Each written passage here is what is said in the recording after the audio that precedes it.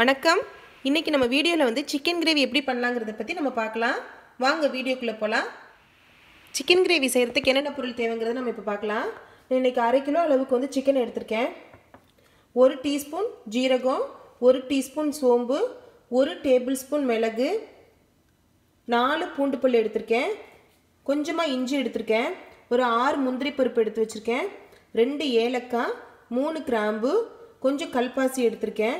இன்னைக்கு பட்டை இல்லாதனால நான் பட்டை எடுக்கல. நீங்க பட்டை கொஞ்சம் சேர்த்துக்கோங்க இதுல. அப்புறம் ஒரு பெரிய வெங்காயம், ஒரு தக்காளி, 5 பச்சை மிளகாய் எடுத்துர்க்கேன். கொஞ்சம் தேங்காய் எடுத்து வச்சிருக்கேன். இதுதான் நம்ம சிக்கன் கிரேவி செய்யிறதுக்கு இன்னைக்கு தேவையான பொருள். வாங்க சிக்கன் கிரேவி எப்படி பண்ணலாம்ங்கறத பார்க்கலாம். இஞ்சி, பூண்டு, மிளகு, சோம்பு, ஜீரகம், முந்திரி பருப்பு இது நம்ம எல்லாத்தையுமே மிக்ஸில போட்டு அரைச்சு எடுத்துக்கோங்க.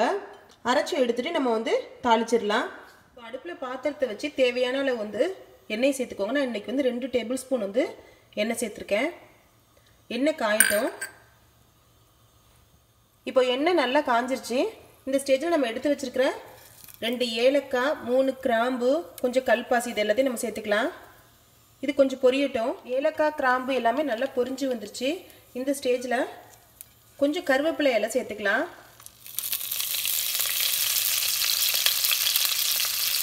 கருவேப்பிலை நல்லா பொரிஞ்சிருச்சு. நம்ம எடுத்து வச்சிருக்கிற 5 பச்சை மிளகாய் எடுத்து வச்சிருக்கேன் இல்லையா, இதை 2 ரெண்டா கீறி வச்சிருக்கேன். இது நம்ம இதில் சேர்த்துக்கலாம். சேர்த்து நல்லா வதக்கிக்கோங்க. இப்போ பச்சை மிளகாய் நல்லா வதங்கி வந்துருச்சு. இந்த ஸ்டேஜில் நம்ம எடுத்து வச்ச வெங்காயம் இருக்கு இல்லையா, இதை பொடியாக கட் பண்ணி வச்சுருக்கேன். இதை சேர்த்துக்கலாம். வெங்காயத்தை சேர்த்து உங்களுக்கு தேவையான அளவு உப்பை சேர்த்து நல்லா வதக்கிக்கோங்க. இப்போ வெங்காயம் நல்லா வதங்கி வந்துருச்சு. இந்த ஸ்டேஜில் நம்ம அரைச்சி வச்சிருக்கிற இஞ்சி, பூண்டு, மிளகு, சோம்பு, ஜீரகம், முந்திரி பருப்பு இதெல்லாம் போட்டு அரைச்சி வச்சிருக்கோம் இல்லையா, இதை நம்ம இதில் சேர்த்துக்கலாம். இது எல்லாத்தையும் நான் நல்லா பேஸ்ட்டாக அரைச்சி வச்சுருக்கேன். இப்போ முந்திரி பருப்பு உங்கள்கிட்ட இருந்தால் சேர்த்துக்கோங்க. இல்லை அப்படின்னா நீங்கள் அதை விட்டுடலாம். அது ஆப்ஷனல் தான்.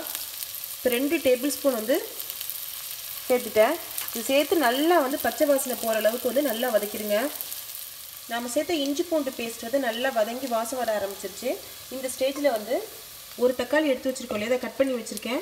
இதை நான் அதில் சேர்த்துக்கிறேன். சேர்த்து நல்லா வதக்கிக்கோங்க. இப்போது தக்காளி நல்லா வதங்கி வந்துருச்சு.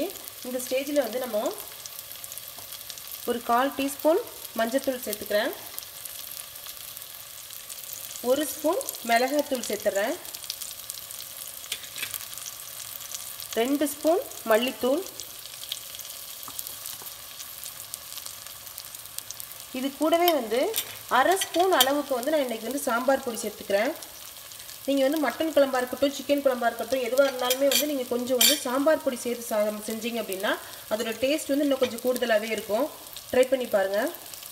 இப்போ இது எல்லாத்தையும் நல்லா கலந்து நல்லா கிளறி விட்டுக்கலாம். மிளகாய்த்தூள், மல்லித்தூள், சாம்பார் பொடியெல்லாம் சேர்த்து மசாலா நல்லா வதக்கியாச்சு. வதக்கி நல்லா வாசம் வர ஆரம்பிச்சிருச்சு. நம்ம இந்த ஸ்டேஜில் சிக்கனை சேர்த்துடலாம். நீங்கள் வதக்கிறப்ப ஒரு வேளை பாத்திரத்தில் ஒட்டுச்சுன்னா ஒரு 1/2 ஸ்பூன் அளவுக்கு மட்டும் எண்ணெயை ஊற்றி நல்லா வதக்குங்க. வதக்க எண்ணெய் எல்லாம் பிரிஞ்சு பாத்திரத்தில் ஒட்டாத அளவுக்கு மசாலா வரும். அந்த ஸ்டேஜில் நம்ம சிக்கனை சேர்த்துடலாம். நம்ம எடுத்து வச்சிருக்க சிக்கனை இதில் நான் சேர்த்துட்றேன். சேர்த்து நல்லா வதக்கிக்கோங்க. சிக்கனை மசாலாவோட நல்லா கலந்தாச்சு. இப்போ மூடியை போட்டு மூடி வச்சிடலாம்.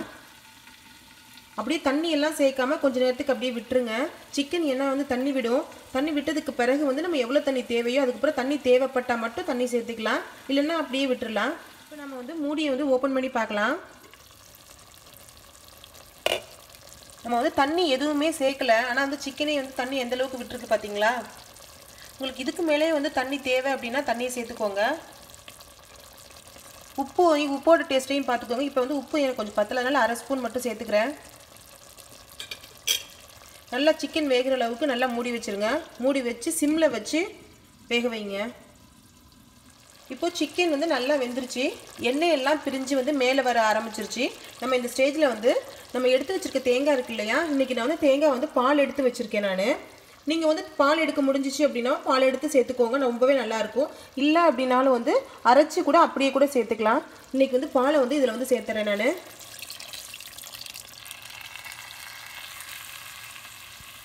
இப்போ தேங்காய் பாலை நம்ம சேர்த்துட்டோம் அப்படின்னா ஒரு கொதி இது இப்படியே இதாகி ஒரு கொதி வந்த பிறகு நம்ம ஸ்டவ்வை ஆஃப் பண்ணிடலாம். ரொம்ப நேரம் வச்சுக்க தேவையில்லை. தேங்காய் பால் சேர்த்த பிறகு வந்து கிரேவி வந்து கொதிக்க ஆரம்பிச்சிருச்சு. இப்போ நம்ம இந்த ஸ்டேஜில் வந்து அடுப்பை வந்து ஆஃப் பண்ணிடலாம். நீங்கள் தேங்காய் பாலை சேர்த்து வந்து சரியாக ஒரு 5 நிமிஷத்துலேயே நீங்கள் வந்து அடுப்பை ஆஃப் பண்ணிடுங்க. சேர்த்த பிறகு அடுப்பில் சிம்மில் வச்சுட்டு 5 நிமிஷத்தில் நம்ம வந்து அடுப்பை ஆஃப் பண்ணிடலாம். கிரேவி வந்து சூப்பராக ரெடி ஆகிடும். இப்போது சிக்கன் கிரேவி ரெடி ஆகிடுச்சு. இதை நான் வந்து வேறு பாத்திரத்துக்கு மாற்றிட்டேன். இப்போ இந்த ஸ்டேஜில் வந்து அடுப்பில் வந்து ஒரு பாத்திரத்தையோ தாளிக்கிறதுக்காக ஒரு பாத்திரத்தையோ அல்லது இந்த மாதிரி வந்து ஒரு கரண்டியோ வச்சு நீங்கள் வந்து கொஞ்சமாக வந்து நான் இன்றைக்கி வந்து 1 டீஸ்பூன் அளவுக்கு வந்து எண்ணெயை சேர்த்துட்றேன். அது கூட கொஞ்சம் 1 டீஸ்பூன் அளவுக்கு சோம்பு நல்லா பொரியட்டும். சோம்பு நல்லா பொரிஞ்சு செவந்து வந்துட்டுருக்கு. இந்த ஸ்டேஜில் வந்து ஒரு 4-5 கருவேப்பிலை எடுத்து இதில் நான் சேர்த்துட்றேன். கூடவே 2 காஞ்ச மிளகாய் சேர்த்துக்கலாம்.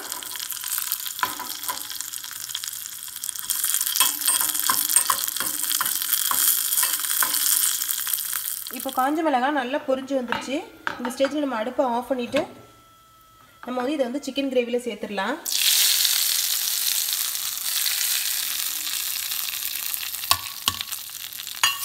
எப்போவுமே நம்ம இந்த மாதிரி வந்து கிரேவி வச்சுட்டு லாஸ்ட்டாக வந்து நம்ம தாளித்து சேர்த்தோம் அப்படின்னா அதோட வாசம் வந்து ரொம்பவே சூப்பராக இருக்கும்.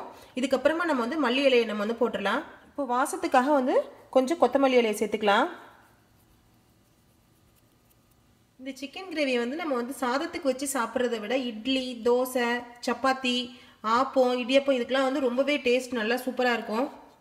ட்ரை பண்ணி பாருங்கள். ஃப்ரெண்ட்ஸ், உங்களுக்கு இந்த வீடியோ பிடிச்சிருந்துச்சுன்னா லைக் பண்ணுங்கள், உங்கள் நண்பர்களுக்கெல்லாம் ஷேர் பண்ணுங்கள், கூடவே எங்கள் சேனலை சப்ஸ்கிரைப் பண்ணுங்கள். தேங்க்யூ.